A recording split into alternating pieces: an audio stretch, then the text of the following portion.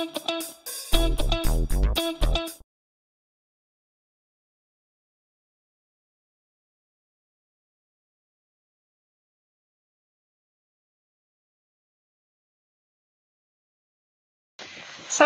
everybody, welcome to my talk about the economics of vendor neutrality and vendor domination.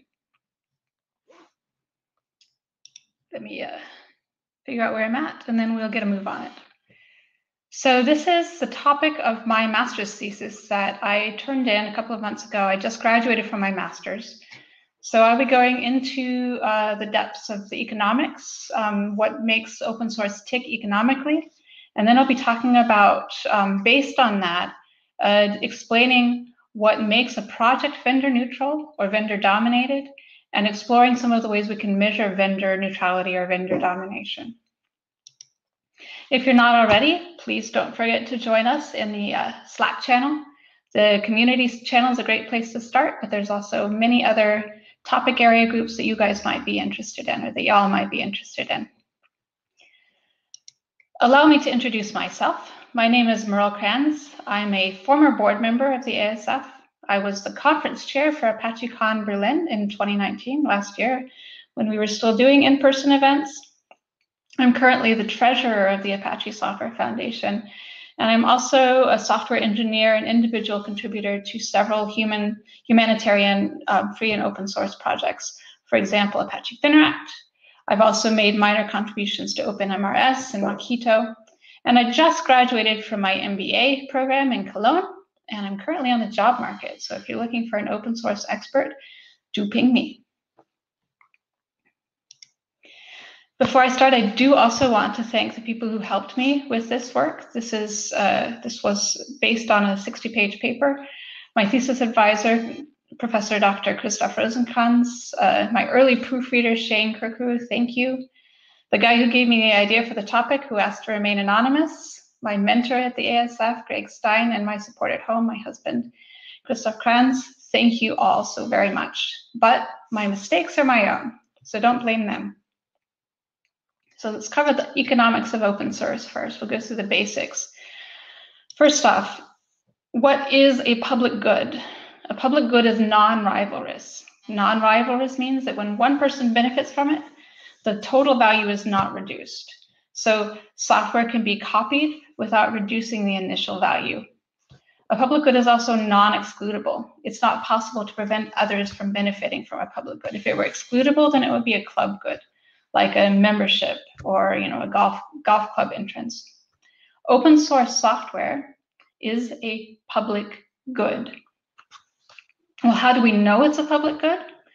Well, we can intuit it based on this, but we can also examine the economics of open source participation a little more closely. Baldwin and Clark in 2006 determined that open source is a strong link game. Well, what is a strong link game? Well, most people are more familiar with so-called weak link games, such as the prisoner's dilemma. So in a weak link game, the person who contributes the least or who is the most selfish determines the outcome for all of the participants. In a strong link game, the person who is the most generous determines the outcome for all of the participants. To see this, we can look at the Nash equilibrium when two open source software developers come together, when they meet. The Nash equilibrium is basically one person, defined by the x-axis, decides whether they want to work or not work. And the other person, defined by the y-axis, also decides whether they work or don't work. And each of them is going to be considering what the other person will do in order to make this decision, and what their value will be, depending on what they do and what the other person does. So if we look at what the open source software developer is going to do, well, each of them is going to look at this. Software developer one is going to look at this and say, well, if I don't work, I could either have nothing, or I could have the value from what the other person will do. If I do work, then I'll definitely have something. Each software developer will look at this and make this determination. And if they're being rational, they will decide to work.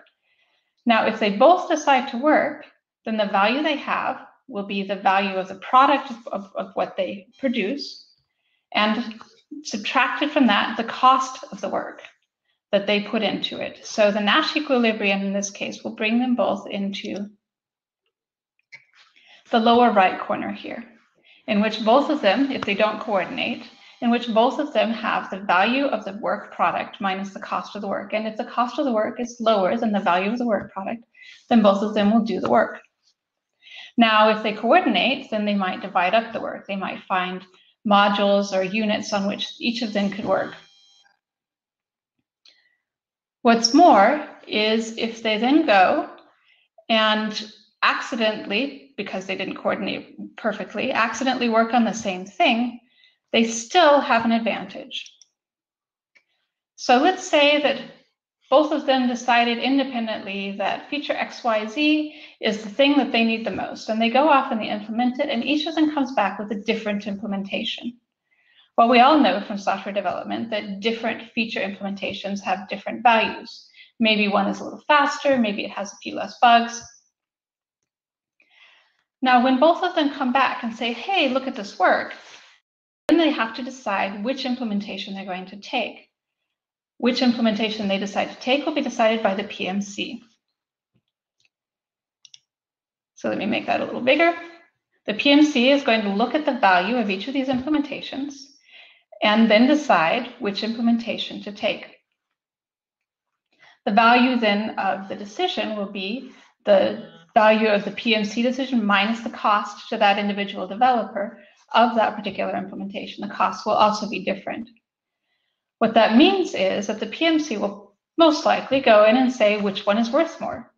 And so each developer will get the maximum value of the two possible solutions together. And this means that both of them actually have an advantage because they will be maximizing their value. In some cases, the advantage might be slight, but in both cases, they are better off because they have more options. This is what is known as option theory.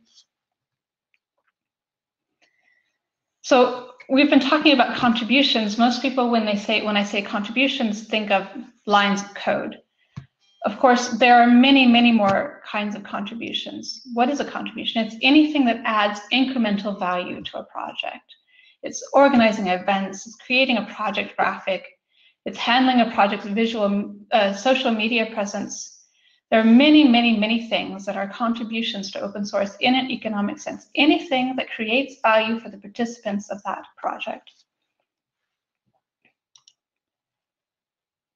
So what else is open source? Open source is a two-sided marketplace, and this is one of the insights that I came to in the master's thesis process. A two-sided marketplace is a special kind of marketplace in which the socially optimal platform prices do not sum to marginal costs.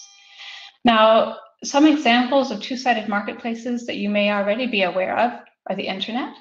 So there are people creating websites and people consuming websites, and those are the two sides of that marketplace.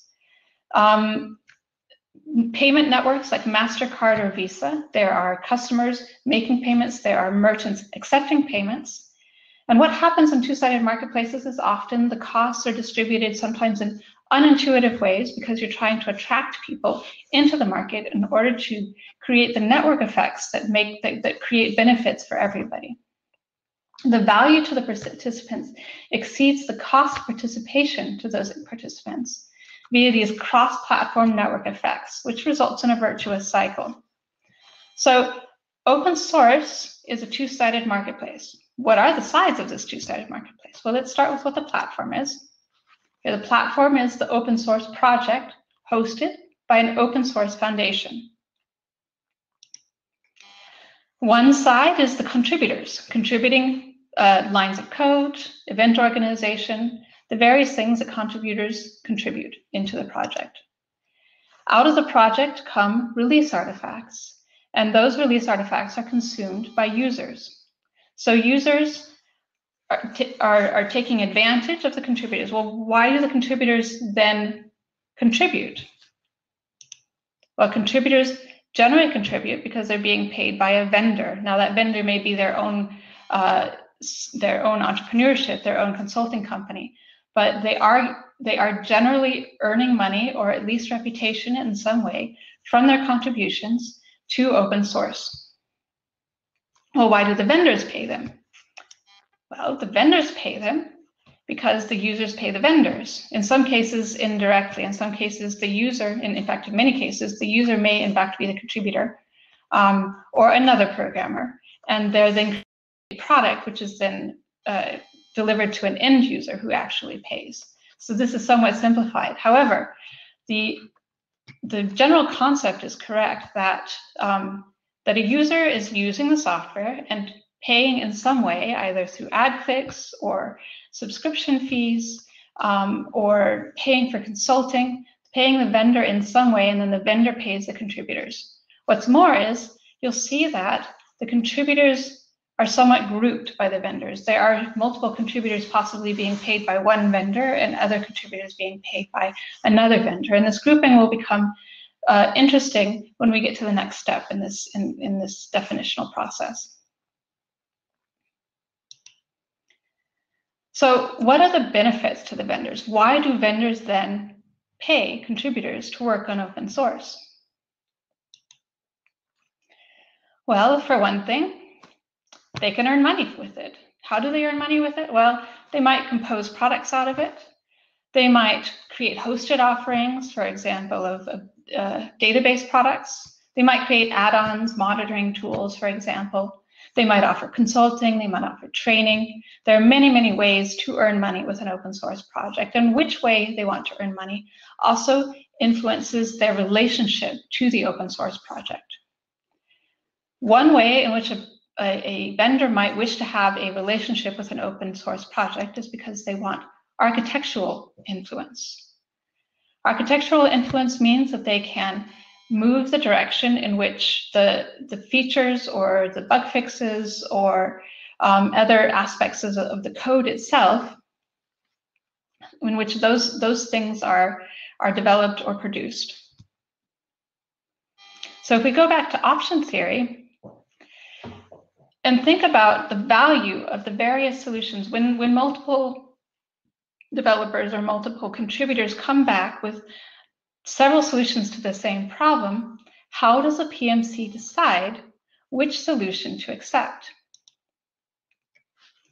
Well, before we pretended, and it's not true, before we pretended that the value for one solution is universal. That is, if a contributor comes with a single solution, the value of that solution is the same to that contributor as it is to all of the other contributors. However, there are cases in which that is not true. So, for example, one contributor might be more interested in speed, and another contributor might be more interested in customizability. One contributor might be more interested in the stability of the project, and another might be more interested in innovation and pushing the envelope. Somebody might be more interested in features, another might be more interested in ease of use, and oftentimes these things stand in conflict.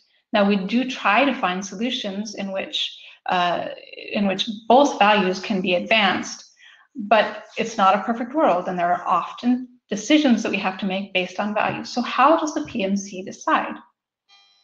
Well, they can't maximize because different users will have different values, and there are many things they could do. So, for example, they might figure out this solution has negative value for some users, so we'll strike that, maybe because it creates API incompatibilities. Or they might say, we look for the solution that has the largest net social value. That is, it creates the most value for the largest number of users. Different PMCs are going to make that decision different ways, and how they decide which approach to take to that solution will be determined by who's on the PMC, what values they have. Now that brings us back to the question of who is on the PMC. As we noted in a previous slide, sometimes the PMC has more or less individuals from a certain vendor, and that might then make a difference into how this decision is made. Some evaluation strategies available, as I mentioned earlier, the architecture which produces the largest net value, or the largest amount of value for potential users. I'm not going to go through this again in too much detail, but you can come back to it if you're interested. So these decisions have consequences. Which option evaluation strategy a PMC prefers will also determine who uses the code. And because it determines who uses the code, it will determine who contributes to the code. And because it determines who contributes to the code, it will also determine who the PMC wants on their project. It influences the entire community funnel into this project. What else might a vendor, what other benefit might a vendor have from associating with an open source project? Well, one is brand association. This might be less interesting for composed products and add-ons, but more interesting or useful for consultants or hosted offerings. So what does brand association mean? Well, there are right ways to do brand association. For example, a vendor can go and say, this is powered by Apache Hadoop or Apache Cassandra or Apache Spark. This is a product built on top of this, or this is an offering of a hosted version of an Apache product. Not taking credit for it, but saying, we are offering this. And there's also a wrong way to do brand association. So you could say, for example, we are the original developers of Apache Foo-Bar. We did all the work, really. Or this is a commercial distribution, a professional distribution of Apache Foo-Bar, or even replace the Apache with the vendor's name and say, this is Acme Foo-Bar. All of these corrupt the relationship between a community's brand and that community. The PMC is responsible for helping vendors to stay on the light side of the marketing force and not slip into these mistakes. But whether or not a PMC executes in those responsibilities will depend on who's on the PMC and what they value. Another reason why a vendor might choose to participate in an open source project is because it gives them the opportunity to influence the community. So why influence the community? Well, we already determined that influencing the brand can be beneficial to a project. Well, if you influence the community, then you can also influence decisions about protecting the brand. We already also determined that influencing the acceptance or the rejection of contributions can have value for a vendor. So if you influence the community, you can also influence decisions about accepting and rejecting contributions. So if you can, so those decisions about community composition have wide-reaching consequences. And this is why many projects or many vendors try to get people into a PMC. Now, what does that do? It then makes it possible for the vendor to produce more value, hopefully for users, and then to extract more value from the users, and then pass that value on to the contributors. In a vendor-neutral decision-making process, the decisions here about community composition, brand, or about contributions are made based on the value to users. And this is the definition of vendor neutrality. A vendor-neutral open source project is one in which the community accepts or rejects proposed contributions and proposed changes in community composition based on the predicted value of those changes to the users, rather than their predicted value to specific vendors. Vendor domination, on the other hand, replaces the value to users in that decision-making process with the value to vendors. In this case, the vendors who have contributors on the PMC will be making decisions based solely on their advantage and not on the advantage to the users as a whole. So as an example as to how vendors would influence decisions about contributions, a contributor submits a feature which competes with a feature in the next release of a vendor's premium version. The feature is never integrated and the contributor receives no feedback. Or a contributor submits a bug fix necessary to support hardware, which competes with the hardware produced by a dominant vendor. Code reviewers employed by the dominant vendor nitpick minor points of style until the contributor abandons the submission. So these would be negative examples. Neutrality means that proposed changes are evaluated based on the value to users. As an example on brand, a vendor might publish a free version of its product, which contains upgrade hooks to a commercial version sold by the vendor, and then calls it by the name of the open source project. The PMC then ignores this. This would be an example in which the PMC is not protecting the brand. Or let's say a vendor claims in its marketing materials that the core contributors for an open source project all work for them. The PMC might even go so far as to publish supporting claims on the open source project's website. These are all examples in which a vendor is dominating a project. Neutrality means that trademarks and brands are owned and enforced by the PMC.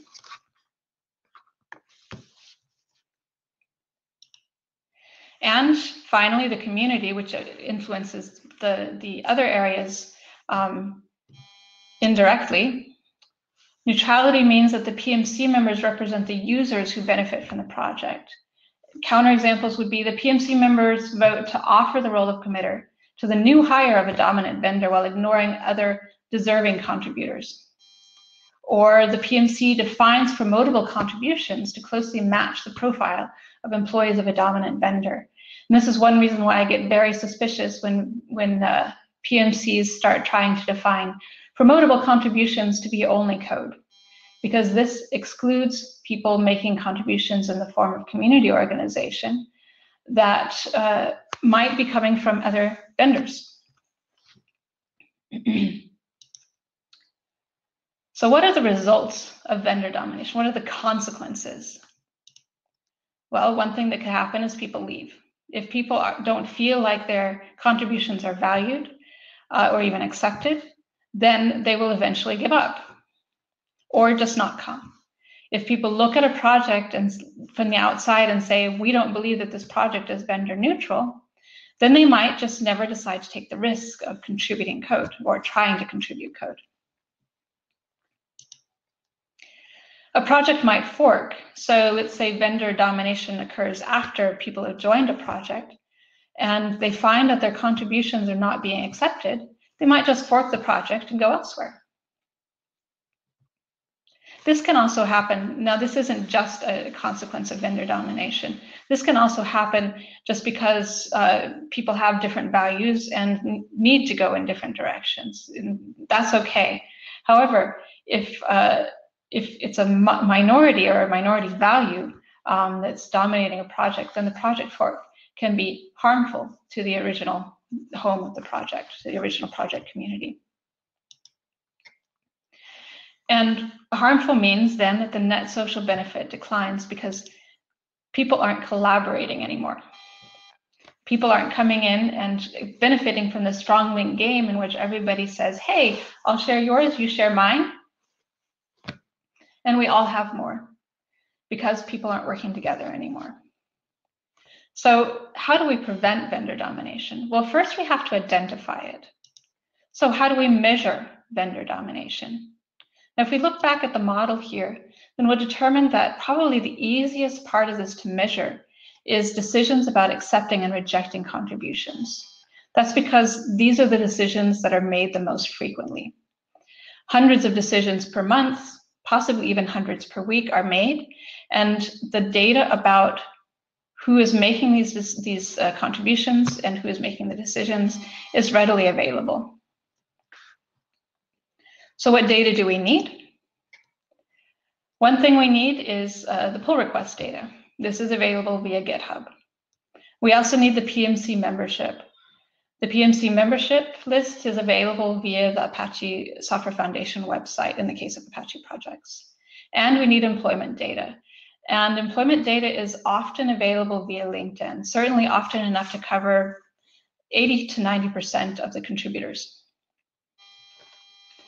Now, from this data, we can then derive, is a vendor well represented on the PMC? And for this, I've defined well represented as this vendor has 3 members or more.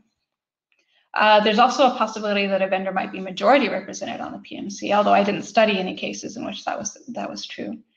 There's just represented, which means 1 or 2 PMC members associated with a particular vendor. There's not represented, which means none. And then there's people whose vendor, whose employer is unknown. So it is a contribution from an employee of a well-represented vendor. We then look at the pull request, we correlate it to the person who submitted it, and correlate that to their employer on LinkedIn. And what is the correlation between pull request acceptance and vendor representation? So if you look at the URL there, I wrote a first fairly primitive, this is the first draft, primitive tool to draw down the pull request data from GitHub and match it up with the PMC data.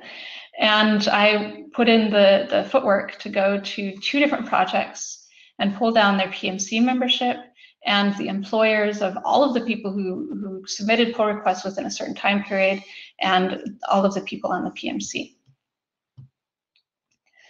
So the first example here is Apache Airflow. And if we look at this, we see that there's a negative correlation between people whose employer status is unknown and whether or not their contribution was accepted. And we see that there's a slight positive correlation between people whose employer status is well represented and their submission was accepted. Now, what we don't see in this particular data is any starvations.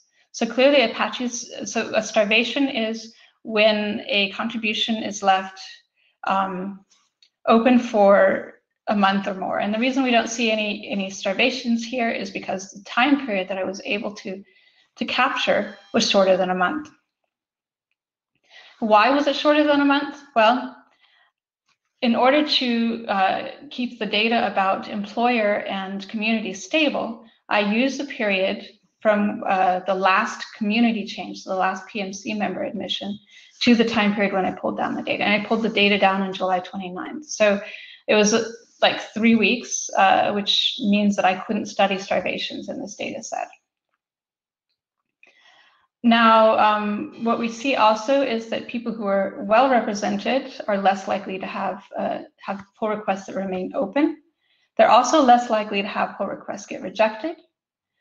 People who are represented, it seems to be about even as to whether, like roughly, as to whether or not their pull requests are accepted or rejected. And people who are not represented, whose employer is not representative, their pull request is more likely to still be open. It's also more likely to be rejected, and there's a negative correlation to acceptance. So these are indications, and vendor domination versus vendor neutrality is not a black or white, it's a continuum. So these are indications that Apache Airflow is somewhere on the continuum between vendor domination and vendor neutrality. It's not perfectly neutral. None of these projects are going to be perfectly neutral. So Apache Cassandra is one where I was able to capture a slightly longer period. And here we'll see, because I captured a longer period, we'll see some starvations. In this case, it was 128 pull requests between April 29th and July 29th. And you can see, I'm not going to read the data out loud to you, but you can see that the data are rather similar to Apache Airflow. There are correlations between people being unrepresented and having their contributions starved, or well represented. And in this case, actually, the correlations are somewhat smaller, which is an indication that Apache Cassandra is currently possibly more vendor neutral than Apache Airflow, which would make sense because Apache Airflow is a somewhat newer project and Cassandra is an older project. Now, one thing that's interesting if you look at this data is that Apache Cassandra, if you just look at the number of people working for a certain employer, Apache Cassandra looks like it's more vendor dominated. There's lots of people at Cassandra working for DataStax and Apple. But if you then start looking at the way this seems to affect how pull requests are accepted or rejected, Apache Cassandra actually looks more neutral. So it's important to notice that the number of people on a PMC from a certain vendor is not alone an indicator of vendor domination or vendor neutrality. So what are the next steps? Well, it would be great to draw some comparison data, especially Apache Cassandra had an incident in 2016 where it was judged by the or to be vendor dominated, it would be good to go and pull down the data from that period and compare it to the data from this period and see if this indicates vendor domination as a way to test this measure. We could also try out pull request weightings. So for example, to weight a pull request by the code line count. Currently, I'm just doing one pull request has the same value as any other pull request, whether it's 2 lines or 200 lines. It would also be great to draw data from our projects. It does require a lot of footwork to pull down the vendor for each of the contributors. And then it would be great to also test the correlation between current project community and newly announced PMC members. So maybe PMC members are more likely, new PMC members are more likely to come from vendors who are already participating via other PMC members in the project. So that has me coming up on the end here. Does anybody have any questions? Let me look through the chat. So Lawrence hatched architectural influence is why companies get involved with the CNCF projects. Yes, definitely. What architectural influence companies have? Let's see. I don't think that's a question directed at me. Practically, some companies believe they can exclude competitors by using the Cloud Native Computing Foundation. Have you talked to the people involved with chaos? Yes, but not in depth. Actually, this would be something I would love to do and connect up with them because they have more data. Rich points out that this is related to what Kibble's doing. Yes, I'm actually subscribed to the Kibble list. I wasn't. This is really basic compared to what Kibble's doing. Was working more on a theoretical level than on the data level. But moving into the analysis phase, it really should be drawn into Kibble. Oh, I can share and ask the same things.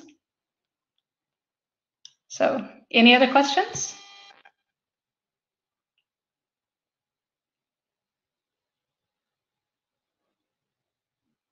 All right, then I'm done a little early.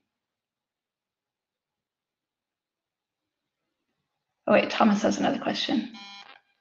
Should we take into account correlation between quality of the PR? Well, that's a good question. How are we going to judge quality of the PR? I was trying to stay away from things that are not objective. So the quality of a PR might be. Let's see. Lawrence says there are ways to do it, but you don't want to try. All right.